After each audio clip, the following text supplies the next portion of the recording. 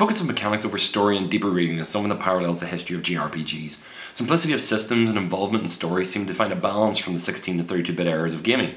So chatting from Chrono Trigger to Panzer Orta and Skies of Arcadia timeframe. Once this RPG element was spread across many other genres and the combat methods of those styles of games changed to a more action and strategy based form of play, story feel was less in the forefront of players' minds than the combat advantage of the current gear and set that was being used for the fight. The systems of gameplay have of course developed via new intuitive and learned mechanic processes. This increased level of interaction of environment, AI and user controls are actually becoming a barrier between the player and the emotive, moral, narrative purpose of this completely separated and divided storyline.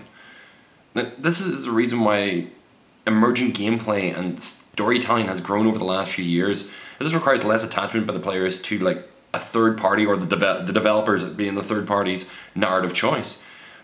So in prediction there will be much more prevalent mechanic and story interaction in future games, and I don't know how this is actually going to be done. Because what started off with free reaction eyes entertainment from Shenmue became the begrudged QTE of every action game in most senses since. But we're developing this narrative to mechanic interaction forward with games and demos like Guillermo del Toro and Hideo Kojima's PT.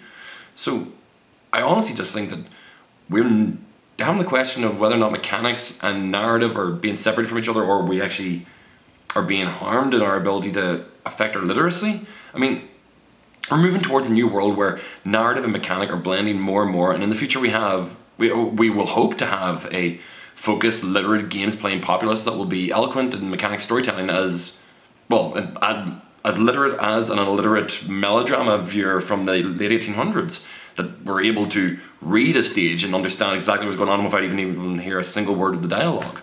So yeah. We're in a developing era. We actually honestly have had many missteps along the way, so yeah, we're getting there.